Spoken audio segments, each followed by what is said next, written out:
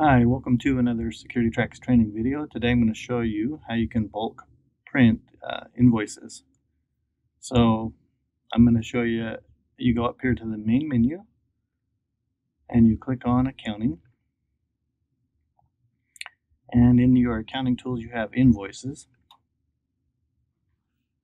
So inside of invoices, let's say I want to print off any invoices that are not paid.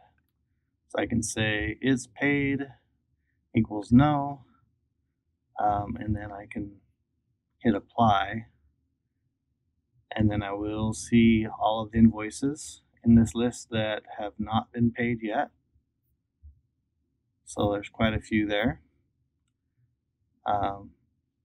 So if I want to, I could go ahead and print these by clicking that button. I think I'm going to narrow it down a little bit. I think I'm just going to get those due on, let's say, the 20th. So 6/20. And then we'll apply that and we'll see if we, okay, so there's a narrower list.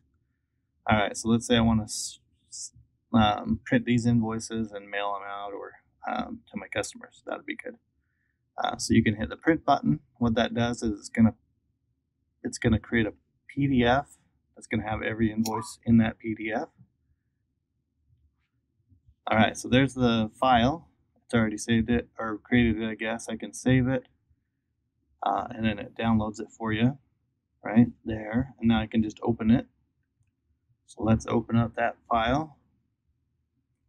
And now we've got all of those invoices. You can see them here in the list, as well as if I scroll down, you can see them each individually.